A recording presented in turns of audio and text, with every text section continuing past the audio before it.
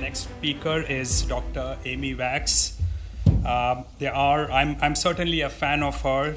She is a legal scholar and a neurologist. She's a professor of law at the University of Pennsylvania Law School. Dr. Wax's work addresses issues in social welfare, law and policy, and the relationship of family, the workplace, and labor markets. Dr. Wax has published widely in labor journals addressing liberal theory and welfare work requirements, as well as the economics of federal disability laws. Her most recent book is Race, Wrongs, and Remedies, Group Justice in the 21st Century. Ladies and gentlemen, please give a warm welcome to Dr. Amy Laura Wax.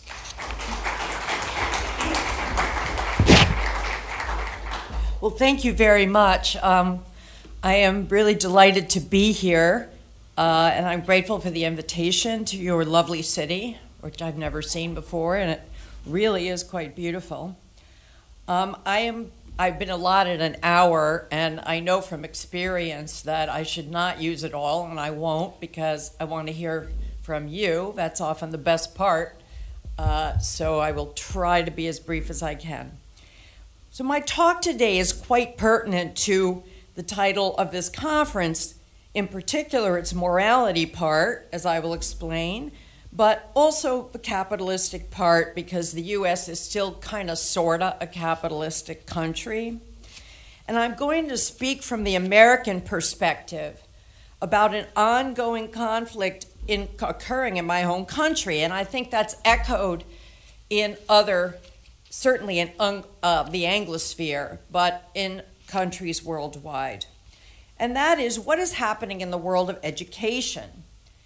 And I would like to divide the world into public elementary and high schools, we call it K through 12, but then also higher ed, colleges and beyond to professional schools. Now, of course, this is a vast topic.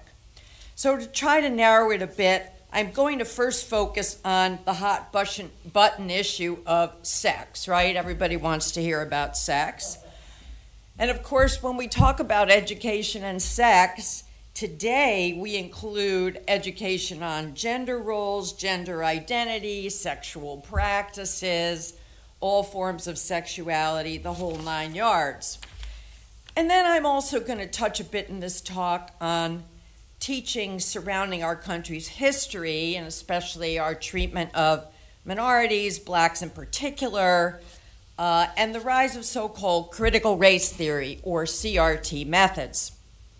Now, one important point I want to make up front to set the stage is that I do believe there are important distinctions between K through 12 versus higher ed that condition and limit what can be done about, let's be frank, the very egregious leftward tilt that has taken over our entire education system. Now, before I get into the riveting topic of sex education, I want to convince you why a focus on education is of the most vital importance today for the maintenance of a free, prosperous, and democratic society, and also for anything like a liberal society, right, which, as a conservative myself, I say 2 cheers for liberalism. Such classically liberal societies have, I believe, been heretofore committed to at least tolerating, maybe grudgingly tolerating, if not celebrating, a variety of lifestyles and a broad spectrum of thought. And here we are very much under threat to reverse that status quo, and our education system is in significant part responsible for that threat. So let me read to you from a recent article in National Review, an American magazine, and it's about Britain, not the US, but it's an attempt to explain why so few young people in Britain, even well-off and well-established ones, say they will never vote for the Tory party. They are inveterate lefties, right? You may know the name Eric Kaufman from Birkbeck College. He is a very shrewd, smart political scientist.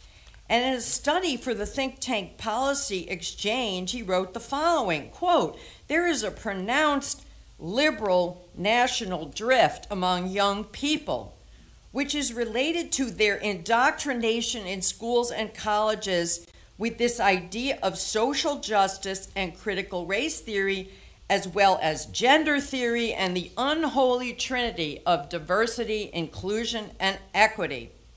These ideologies are taught as incontestable facts and manifestly virtuous standpoints rather than as one among several possible interpretations of reality and approaches to history or to governance, which is the way they should be taught. That in turn produces authoritarian moral hostility towards older or politically conservative people who presumably defend all the wrong ideas and practices of the past and may even have participated in them."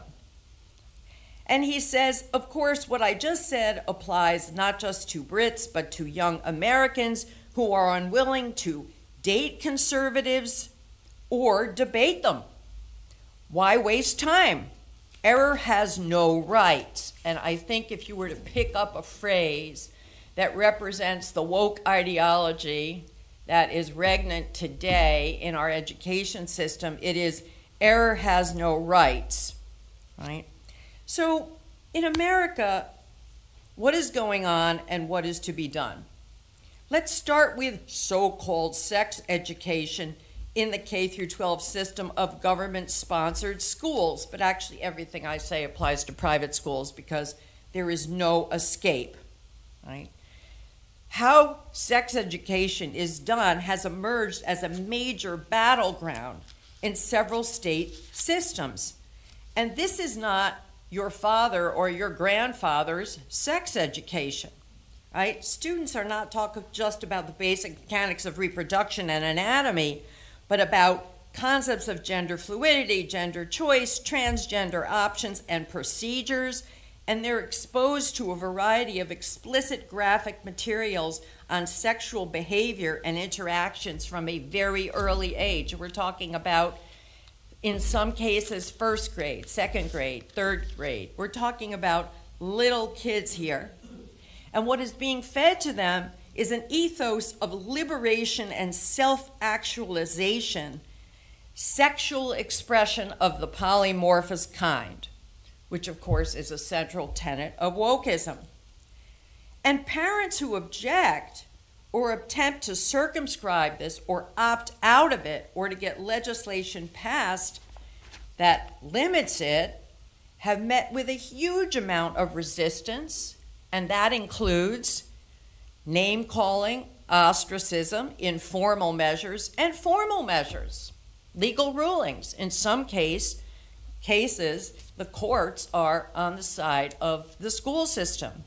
For example, a Maryland lower court just ruled that parents cannot opt their children out of an LGBTQ set of lessons in the public schools. Now, what is to be done? Well, it is my opinion that sex education as it currently exists, right, materials on gender, homosexuality, related topics, should be entirely banned from K through 12 schooling, even through high school. Now, people consider this a radical proposal is in itself a problem. Okay, so I'm going to explain why or how that is. Do I really mean banned, though? Do I really mean what I'm saying?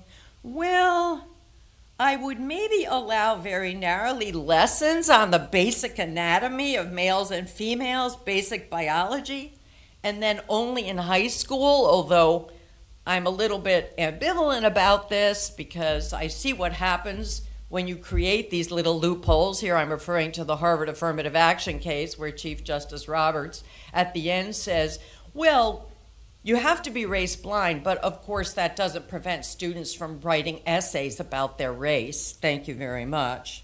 Right?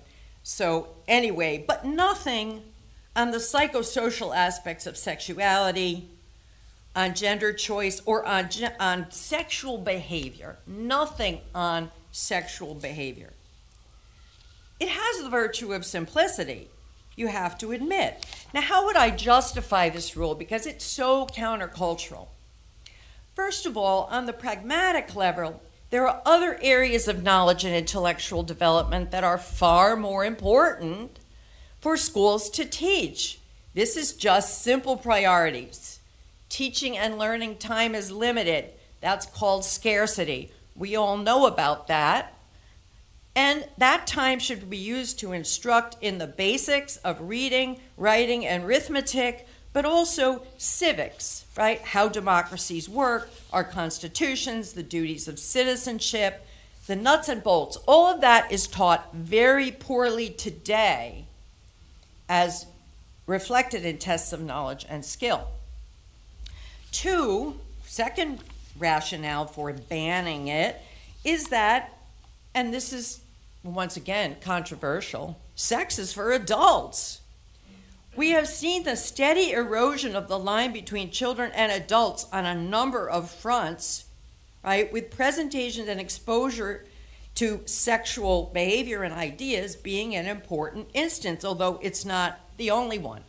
The ideology is get them young when it comes to teaching them about gender and sex and all of the polymorphous topics that are now being introduced. And of course, this flies in the face of traditional notions of childhood innocence on matters of sexuality, which has been a staple of our culture for a very long time until recently. It goes without saying that children are in need of shelter and protection from what they cannot understand and judge, and they lack the maturity to cope with a lot of what is coming their way. To belabor the obvious that children and adults should be treated radically differently in our society, in our education system, just consider all the things that children are not allowed to do. They can't vote, they can't drink, they can't smoke. They're not allowed to work on a factory floor. They can't drive cars. They can't go to war, sign contracts, or give informed sexual consent. That's called statutory rape laws. And they can't be punished the same way as adults are. There is a whole cottage industry on the left dedicated to that proposition. So I say because of these distinctions, there is full authority by the government in running K through 12 systems to decide that certain topics simply will not be part of children's education. Now, not long ago in our country, there was actually a consensus surrounding this proposition. Right? Notions of sexual morality, conventional morality, and respectability prevailed, even though, of course, there were people who deviated from it. But those people, even those people themselves, recognized that they were in some sense marginal, that they existed on the margin, and that's where they should be. And as a result, once again, I think the government has full authority to banish all this talk of sexuality. The second point I want to make is that we should go back to this notion, and once again it prevailed until very recently, that parents have the prime responsibility for the moral direction of their children. Right? We are talking about moral choices here. There is no society, at least in the West, but also I think this is true about the East, that does not put sexual behavior at the center of its moral code. And there is a reason for that. When I say that to students, they're just startled. Wait, sexuality and morality? I mean, do they go together? Because sexual behavior is a prime arena for the exploitation of others. It involves strong impulses without rules and restraints. People get hurt. And when people get hurt, morality steps in. So sex is inevitably moralized. And as a liberal pluralistic society, there is very far from a consensus anymore on moral ideals and notions of proper behavior in the sexual realm. Certainly in America today, there is a vast range of ideas, and a properly pluralistic society has to come to some kind of accommodation on moral disagreement, right?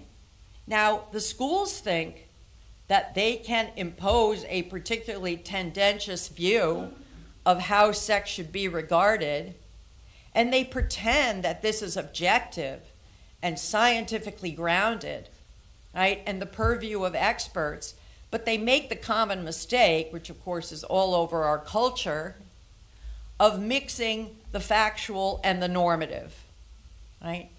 The factual and the normative should be strictly separated.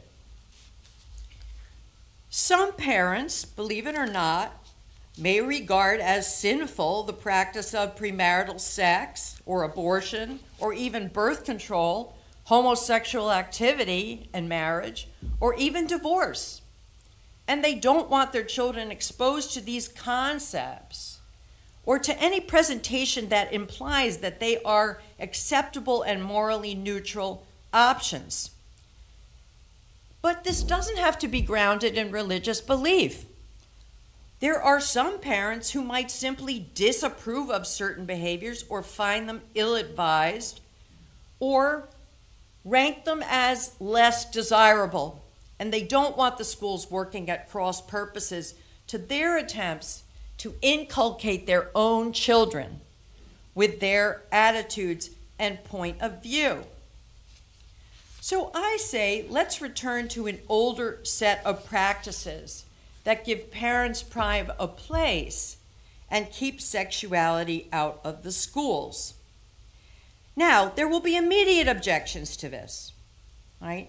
One common refrain that I hear is teachers object to being censored, quote unquote, or certain materials being banned or purged.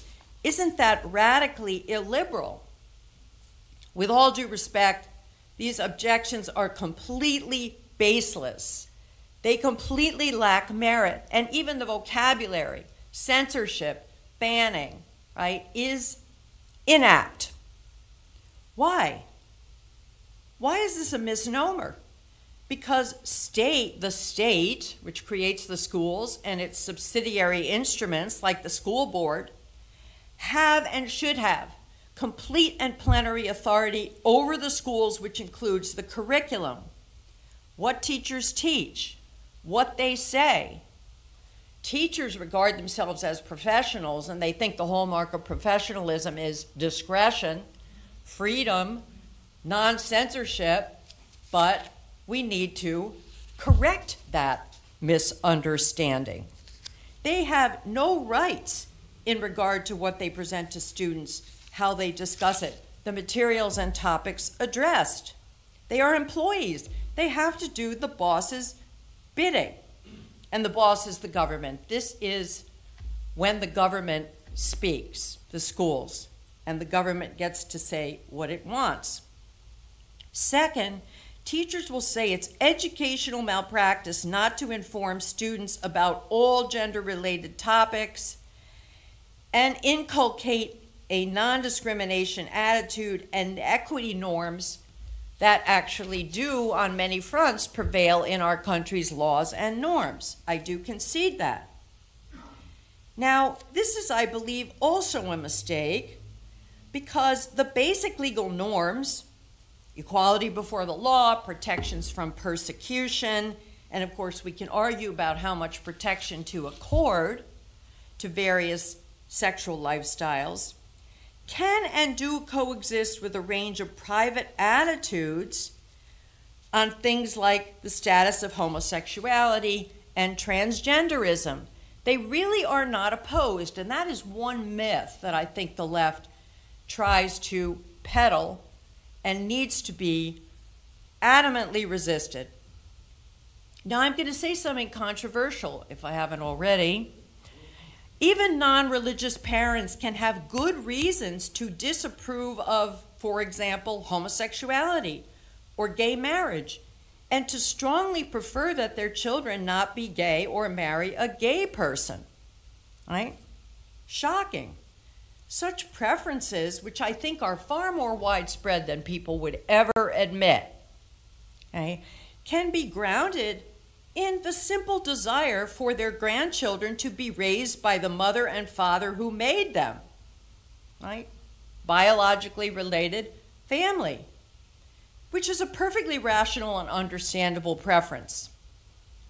And there may not be much that parents can do in particular cases, but in others, their influence might move the needle, right? Because gayness is in part, in some instances at least, socially influenced, right? It's not fashionable to say this. In fact, it's downright dangerous and leads to cancellation. But I know from talking to people that many people do feel this way. If given a choice, they would choose traditional lifestyles for their children. Now, one of the problems in our country is that conservative politicians and opinion leaders have an extremely hard time saying stuff like this, right? They refuse to push back against the lefty orthodoxy, which of course has marched through the institutions and taken over most of them. And they don't understand that what the rank and file really think and feel. And I think this is a signal defect of the right. They are afraid of the left. Now, another argument you will hear, teachers and other critics on the left will also say it is a delusion to think that facts and values can be separated in the sphere of educating students on virtually any subject, unless it's something very quantitative and cut and dried. But even the CRT people tell us that that's imbued with whiteness, which, is a norm, right? Now, I'm not going to deny that. I think that education at bottom is normative in the sense that one has to make choices, right? And those choices will reflect certain points of view and, in many cases, political points of view. I think a better example, or another example, and I'm going to leave sex education for a moment, is the battleground that surrounds how history should be taught in the United States. Now, unlike sex, which can be banished very easily from the curriculum, just don't talk about it, it's much harder to banish history because that's a vital subject for our students to know. But in presenting that subject, neutrality and balance ought to be the goal, right? How do you get neutrality and balance? As a practical matter, it's very difficult because demography is destiny. The demography of the teacher corps is far, far left.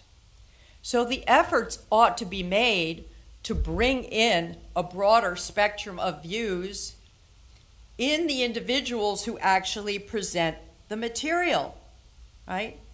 And then our students would hear, for example, that our founders were both saints and sinners, heroes and villains, admirable in many ways, and it would come down to giving Western civ its due, which is not even close to the way that history is taught today, right? So that, I think, ought to be our aim.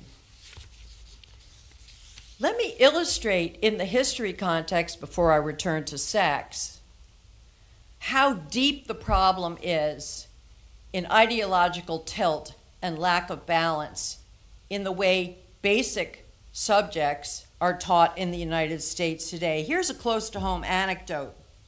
Recently, the board of a suburban Philadelphia school district, over the opposition of the teachers' union and other officials, voted to solicit a new history curriculum from a man with ties to Hillsdale College, which is a traditional college out in the Midwest.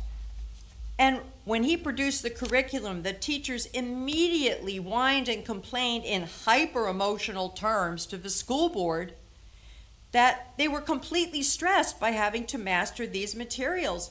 What materials are we talking about? And this was reported in a local newspaper. We have never before taught the Constitution.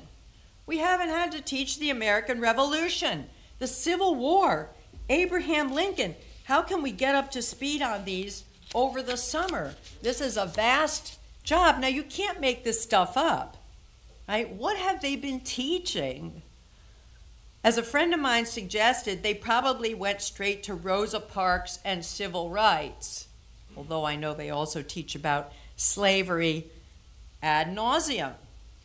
It is safe to say that something is very wrong if fifth grade teachers are unequipped to teach children the basics of the American Constitution, and that is what we are dealing with in the United States today. Now, returning to the topic of sex education, I readily admit that banning sex education sounds a lot easier than it is, right? We'd have to write legislation, or the banners would have to capture the school boards. A number of states have tried to pass legislation, some of it very ham-handed. Florida has a parental bill of rights called Don't Say Gay, and Georgia forbids teaching quote-unquote divisive and partisan topics, whatever that means. These are very vague locutions. It's a lot harder than it looks to draft legislation and draft rules for staying away from divisive topics or bringing balance to essential topics, right? But whether it is actually possible to adopt more traditional teaching methods by hook or by crook, by rules or by convention, I think it is. And as the old joke says, I've seen it done. And if you've seen it done, you believe it can be done. And here I am, a proud reactionary. I look to the past for our guide. That's something else that's forbidden in the United States, is praising the 1950s. I went to a public school in upstate New York in the 1950s and 1960s, and look how well I turned out. The attitude towards sexual topics was bare minimum to the point of non-existence. I learned in brief home economics units about basic female anatomy, puberty and menstruation. No one ever mentioned sexual intercourse the whole time that I was in public school from kindergarten to senior in high school, right? No one taught us about the penis. Homosexuality wasn't mentioned at all. I learned how babies were made from my friend Bonnie Szymanski, and by reading. I was probably 13 or 14 when I figured that out. Here's the interesting thing. Students, teachers, parents, administrators just understood implicitly. They didn't have to be told that these were not appropriate subjects to bring up or address. They were taboo, and hooray for taboos. And violations of that taboo would meet with immediate alarm and disapproval in my school district in upstate New York. If a student did ask questions about these things, he would have immediately been told, go talk to your parents. That would be the response. Now, that just sounds so easy. I mean, you don't even need a rule, legislation. You don't have to pass a law. Not only did everyone understand it, but it worked. And it prevailed up to high school. Moreover, it didn't prevent us from reading Romeo and Juliet or novels by Thomas Hardy that alluded to sexual mishaps. It was just understood it's not the school's job to expound on such mishaps beside just exposing us to the great literature. Now, my back to the 50s idea has met with great resistance to the people, from the people that I presented it to. All right, so let's take my son, 28 years old, who is actually very sympathetic to traditionalist positions, is alarmed by recent developments. He says, "Mom, times have changed. Hey, this is not possible. Number one, there is no longer a consensus on these matters." Well, to me, that's a reason to keep sex out, as I expounded earlier in my talk, right? And is the role of teachers to educate us, and most people believe that sexual education is essential to being a knowledgeable adult, right? Well, I don't know what to say to that. Oh, he also adds, "Mom, there's the internet, there's exposure on a scale that you cannot possibly imagine. You really cannot keep this stuff away from kids." Okay, you can't keep this stuff away from kids, but that doesn't mean that you shouldn't keep the stuff away from kids in the school, right? Now, let me add that although I have gotten pushback, and I think it's very difficult to enforce this from above because it's a culture conf, right? That is what it really boils down to, is winning hearts and minds. That I'm going to make a partisan statement. I favor Ron DeSantis as a presidential candidate despite his rotten personality because he is one of the few Republican politicians who understands the importance to our country's future of what is happening in the educational system, how young minds are being influenced by the stranglehold of the far left. And one path forward, I think, in getting this status quo overturned is to try and raise Republican politicians' consciousness of how important it is to bring some kind of balance, at least, or banishment at best, to our school system. Now, this brings me to the question of what to do about higher education. In my view, the principles and limitations that apply to lower ed, which is plenary authority, just needs to be exercised, that's all, but it is there, is not present for higher ed. We are essentially dealing with adults. So the authority to control what they see and hear and are exposed to is going to be circumscribed, although I will admit that the extent to which it is circumscribed is highly contestable. The purposes of higher ed, although overlapping with K through 12, are somewhat different. Yes, we want to pass on our cultural legacy. We want to foster an appreciation of its strong points.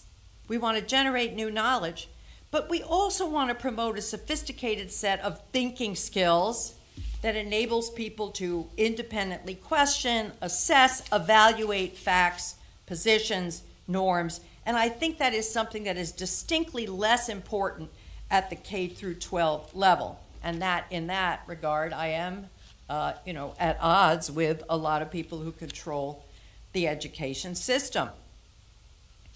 The second reason that it's difficult to bring balance to higher ed, which of course has been completely taken over by the far left, is that there are these norms and institutional practices that have developed, practices of independence, of free expression, of self-government, that conservatives should be concerned to preserve. I think that if we are too intrusive into higher ed, at the end of the day, that does not concern conservatives, or it does not promote conservative interests, right? In the higher ed sphere, things are complicated by the fact that we have both public and private institutions, right? In the United States system, the First Amendment to the federal Constitution supplies an elaborate set of rules to protect adults in public institutions, but supposedly the state that creates those institutions and funds them has a good deal of authority in deciding what will be taught. Private institutions are not limited by the First Amendment, and the government has much less authority to delve into and regulate private institutions. Right? That, I think, once again, is something that conservatives should attempt to preserve, if at all possible. But that doesn't mean that nothing can be done. Here are a few ideas, and I welcome any others. The first and foremost strategy is follow the money. What do I mean by that?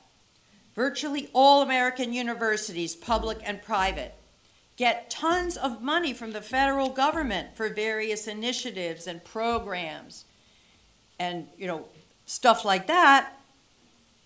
$1 billion each to the Ivies, according to the American Enterprise Institute. That is big bucks. And of course, state universities are funded directly by taxpayer dollars.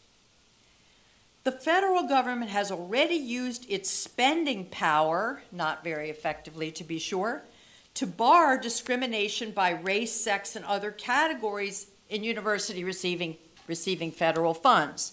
That's called the Civil Rights Act. It's Title VI of the Civil Rights Act. That power can be deployed more extensively to get rid of the worst woke excesses. For example, Congress could say that free speech protections, First Amendment protections, must be accorded by private institutions like Harvard or Yale if they want to get federal funds. Or they can say federal funds are only forthcoming if these schools abolish DIE bureaucracies, reduce the number of administrative personnel, limit the ratios of administrative to teaching spots, ban DEI statements, all of that sort of thing, right? Some initiatives like this have already moved forward at the state level. But the problem, of course, is that those provisions need enforcement. Enforcement is where the rubber meets the road. A Republican administration needs to make enforcing these strictures with the lever of the spending power a top priority. And they have not done so yet. The Trump administration is a case in point. Now, Trump was beleaguered on all sorts of levels, and he wasn't someone to sort of stick to the last on these sorts of goals, but I know the person who was his civil rights head, and he was gung-ho to place these limitations on educational institutions. He was subverted by inattention from his rank and file, the education department, which has been thoroughly infiltrated by lefties and wokeistas, right? So he didn't get very far. As long as Democrats are in power, nothing will happen. Things will always get worse. Okay? We need to get Republicans in power, and we need to impress them with the seriousness of the problem. And finally, we need to show them that because they're funneling so much money to these colleges and universities, they have a lot more leverage than they have ever used before, right? And this extends not just to controlling the propagandizing of gender, but also to everything that is being taught about race, about the evil nature of our country, about the deficit of whiteness, and all of these propaganda elements that are front and center. Finally, and I'll just leave you with this thought, Republicans must not be afraid to defend unequal results, and they have to resist the call to rectify them. What do I mean by this? Well, the heart and soul of wokeness is actually not gender, although that's a huge battleground. It is race, right? The fundamental tenet of the DEI acolytes of the professoriate that goes along with it and the HR establishment is that any inequality by race, and here, of course, let's be frank, we're talking primarily about blacks, right?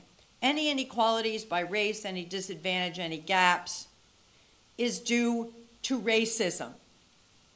Never due to behavior, to choices, to the characteristics of different populations.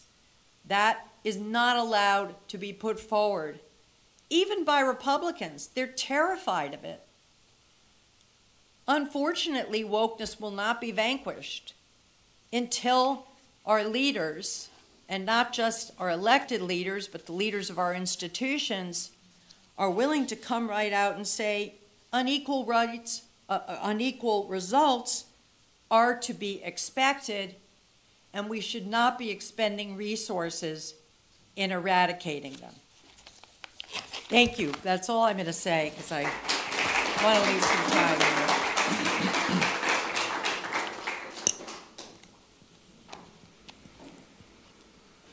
So here in British Columbia, a new requirement I think just passed last year for high school graduation. And for those who don't know, all high school students are required to take an Indigenous Studies course before they're allowed to graduate. Given this, what are your thoughts on how Indigenous issues are being taught in schools here in Canada and in the US today? Well, I'm such a traditionalist that I would not favor such a requirement. First of all, just going back to the original objections to multiculturalism as an approach to education, the history of Canada, I assume that's what gets taught since you're in Canada, would necessarily include information about Indigenous people and the way that, the immigrants from Europe interacted with Indigenous people. That information is going to be there, right? It's going to be presented, and it needs to be presented in a very balanced way with a spectrum of ideas about the relationship of the European conquerors to the Indigenous peoples. Now, I understand it's not a pretty history, but when you carve out a specific requirement and course of study, it's necessarily going to be taken over by, anti-Western Civ, anti-white, anti-European ideologues. So that I would work very hard to get rid of that requirement.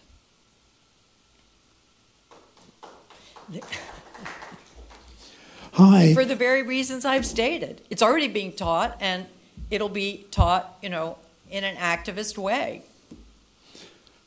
Hi, I'd like to suggest a change in the next time you give this talk. Instead of the word resolved, sex education should be abolished. It should be the case for abolishing sex education. Why this change? Well, you did say that parents should have the right to bring up their children the way they want to, but there are woke parents. Well, of course, I don't deny that. And let them, get out of the library books about, two mommies every night and read them to kids. You're not going to stop them doing that. No, but I think the problem is public education, which means one size fits all. So I think the key is to get rid of all public education, and then you just have private education, and then the people who are woke in their private schools, they can teach about whatever they want, and ordinary people, folks like us, would go to private schools that don't have that sort of sex education. Whereas the way you're putting it, it's sort of one size fits all, namely we should do things the conservative way. But I think it would be much better to adopt, say, a more libertarian viewpoint, which would allow satisfaction in schools for both sides. And the people shouldn't just be confined to telling them about two mommies privately. That they should learn about that in school if that's what they want. And I had another comment, and that is, we got to stop the black-white gap in basketball. This is due to racism, obviously. I'm kidding, of course. This is a reductio ad absurdum. Well, it's okay if you favor blacks. That's sort of a fundamental precept in the United States. I'm kidding about that. It's a reductio ad absurdum. Well, let me comment on the schools. Sure. I mean, you know, in all these topics, there's kind of an approach in theory at a very high level of discourse, and then there's the reality on the ground. And the two often do not meet up, right? So in the United States, the premise of my talk is there will be public education. But of course, that's not mandatory. We could have a totally new regime where we just abolish the public schools. That's not going to happen anytime soon. But the more important observation is that we already in the United States have a robust system of private education, K through 12 schools. And, you know, for reasons that I think need to be thought about and understood, and I don't completely understand, they are a monolith too. I mean, trying to get a traditionalist type school going that, you know, is reactionary in all the best ways, goes back to the 50s, you know, there are very, very few schools like that. I can think of one near Philadelphia, the Mainline Academy, and the way that they've done it is they've hired a teacher corps of Russian immigrants who all know each other, and they're all on the same page, and they're willing to teach certain materials in certain ways. But even in private schools, you're drawing from the teacher corps, and the teacher corps is a captured population. You know, it's a bunch of women with blue hair and nose rings. I mean, you know, this not an exaggeration. Oh, you don't, right. Well, I'm talking about the United States. I'm not saying everyone. I'm not, when I generalize, I don't mean every single person. That's a straw man. But if you see who's going to the ed schools, who's graduating from the ed schools, and what their politics is and what their attitudes are, then if you're using those teachers, it's very, very hard to get a well-disciplined traditional school going. It shouldn't be that way. It shouldn't be that way. I mean, my two daughters, I also have a son who refused to go, but my two daughters went to a very, very fancy boarding school, Phillips Andover Academy, which, you know, costs a bloody fortune. As my daughter said, Ma, it's like buying a new BMW every year and then driving it over a cliff. That's how she described her education at Andover. Andover is the wokest place you could ever imagine. And they're all like that. So you know, how do we change that? I really don't know. Now, homeschooling is the ultimate exit option, right? And there's a tremendous amount of homeschooling going on, and more. I know parents of little kids or elementary school age kids, and they are terrified of the system. They really don't know where to turn. A lot of them are very high-powered professionals, so homeschooling is going to be a challenge for them. My husband and I, who have 20 and 30-something kids, we often say, what if we had little kids today? What would we do? And there's no obvious answer. Okay. So first of all, on the topic of diversity, equity, and inclusion, I can't remember who said it, but free men are not equal, and equal men are not free. And my question is... I'll remember that. That's true, but, try teaching kids that. That's not allowed. The topic of the speech, can you see any downside to the complete elimination of federal departments of education? No. I think I'm in favor of eliminating the Department of Education. The reason that's hard and not going to happen is that the Department of Education administers all of this proliferation of programs and scholarships and, Title I, which gives extra money to schools that educate disadvantaged kids, Pell Grants, which are government-sponsored loans for higher ed. I mean, there's all sorts of administrative functions pursuant to legislation that our Congress has passed, unfortunately, that is reposed in the Department of Education. Now, one could take those functions and, spread them out among other administrative bodies and the like, but it would require an incredible act of will and boldness to do that. I mean, I don't even think DeSantis, who's pretty bold and based about what's going on, would even have the courage to do it. Let me just add one thing, and I am going on too long here in these answers. We have in the United States a vast federal bureaucracy, I'm sure you have it in Canada too, and a deep state of people working in that bureaucracy that when a new administration comes in, this was true of the Trump administration, I just heard a lecture about this, their mission is to foil every single attempt to change things.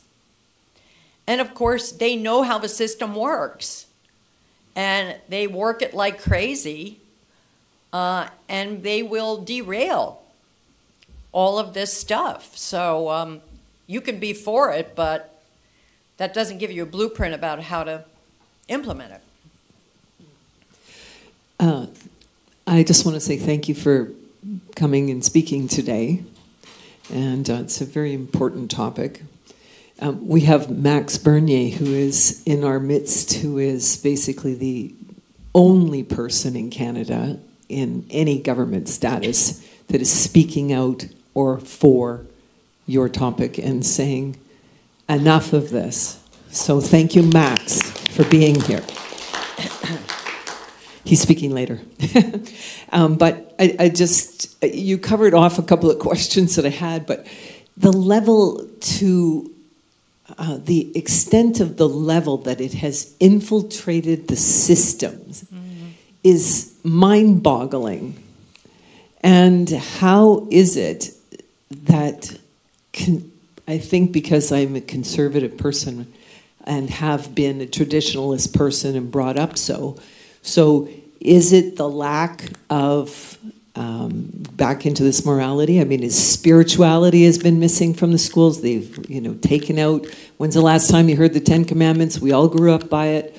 I mean, are these things so inherently out of touch now with people that there is really no hope to go back? I mean, how do we get people speaking out and being, because when I talk to the kids, a lot of kids, they feel this way.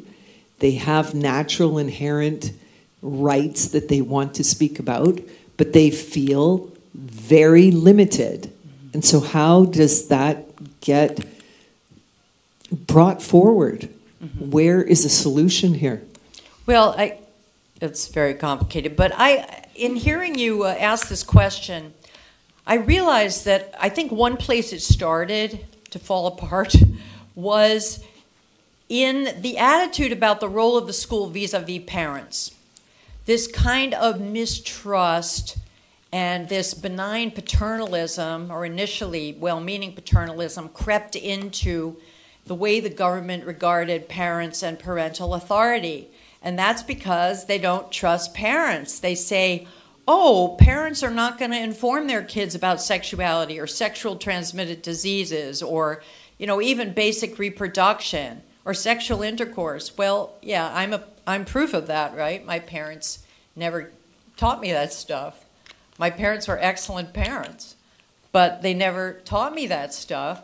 So that's a dereliction. We have to do something about that. We have to step in and compensate for parental incompetence and parental neglect and all of that. So once you do that, you're now blurring this line, very strong line, or this convention that parents have, the first most important right to direct the upbringing of their children, and especially in matters of morality, right? So what they also did, the schools, is say, this is not morality. This is just basic knowledge, basic science. We have to teach students about what's going on in society, about sexuality, and then, of course, this dogma, and it's pure dogma, that if we teach them about birth control and about sex, they will behave better, which, there's absolutely no basis for thinking that, right? If we just give them the facts.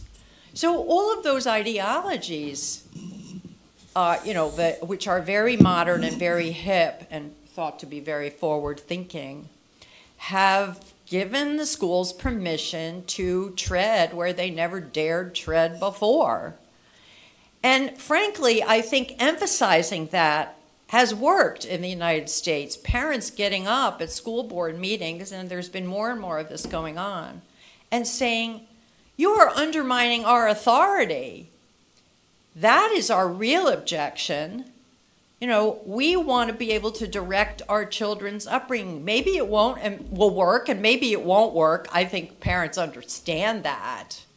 But we don't want you working at cross purposes to us. Take a slight different tack. My first job out of college was a high school teacher, and I taught in an upper middle class school. And what I found in general, when I saw a troubled kid and I met the parents, I understood the connection. It wasn't 100%, but usually troubled kid, troubled parents. The next year, I taught in a ghetto school. That I could talk about for hours. Forget parenting. It was just chaotic. And what I find today, at least in the United States, 40% of women are having a child with no father.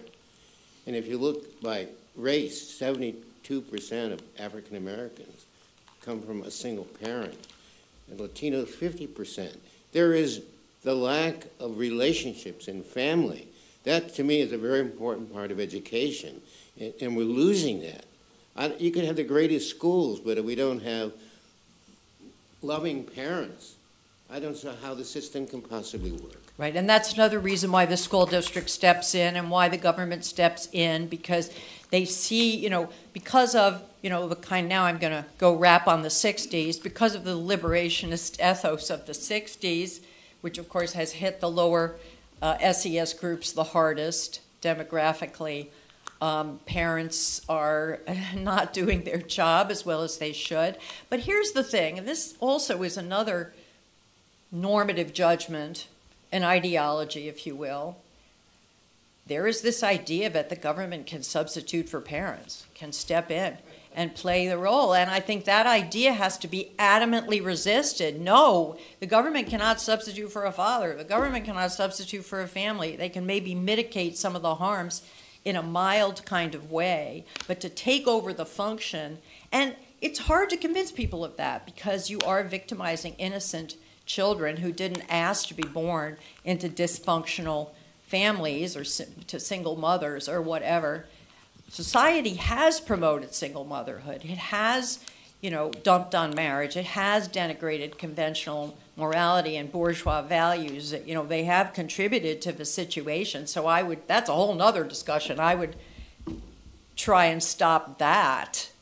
Whether it'll do any good or not, I don't know. But I acknowledge what you're saying, absolutely. I see my fellow upper middle class parents and I just cringe, even at the way that they're raising their children. It would not be my way. But of course, my kids make fun of me because, they say that I'm something out of another era or whatever. Sporting people would say you're old school. I'm old school, Right. Yes, very old school. Hi. I'd like to characterize what I get out of this as not just a topic on, or teaching on sex education or critical race theory, but on the view of some teachers, obviously not those who are in this room, that they own access to your children. And the thing that these topics, indigenous rights as presented from certain points of view, and so on, is that they are ones we are not allowed to talk about, we are told, where you don't platform the error or wrongness. And so if these conversations were about sex ed alone, and they got a bunch of parents in a room, I'm sure we wouldn't need to ban the topic, because there's things that we all think children should know. Like, you might be getting a period soon, and you should know how this works. But we are purposefully cut out of those discussions, and thus given only one choice. Take it the way it's being presented by someone who obviously will not cooperate, or to say no altogether. And this seems more like a coordinated attack on all Western values, for instance, than just sex ed. Sure. And it reminds me of the quote of, from Hannah Arendt: the ideal subject of totalitarian rule is not the convinced Nazi or convinced communist, but people for whom the distinction between fact and fiction and the distinction between true and false, i.e. the standards of thought, no longer exist. Right. Does any of that? I mean, I totally agree with you, but there is a wholesale attack on Western Civ and, you know, our schools, to the point where it's considered inappropriate to raise, to expose kids to all of the accomplishments and achievements of dead white males.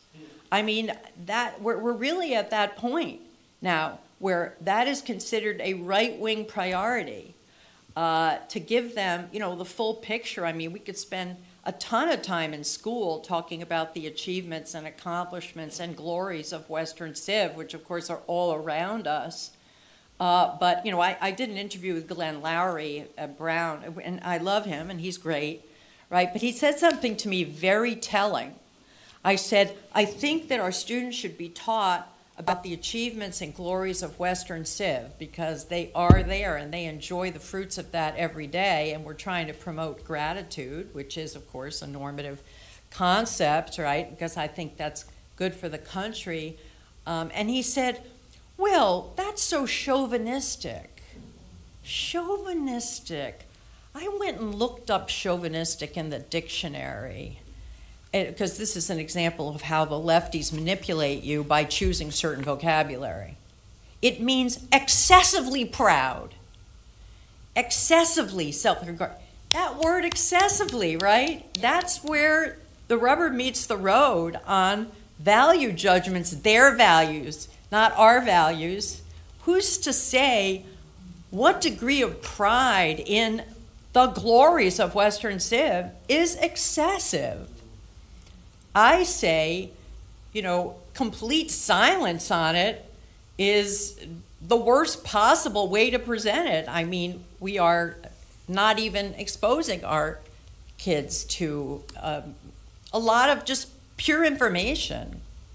I reject excessively, see. But anyway, yes, I agree that the teachers think that we are errant, right? As Kaufman said, they refuse to date conservatives or debate them. We have to rescue kids from these horrible, backward, reactionary, derelict parents. It's not just dereliction, as you described, but backwardness, right? We are backward. Great. Thank you, Dr. Wax.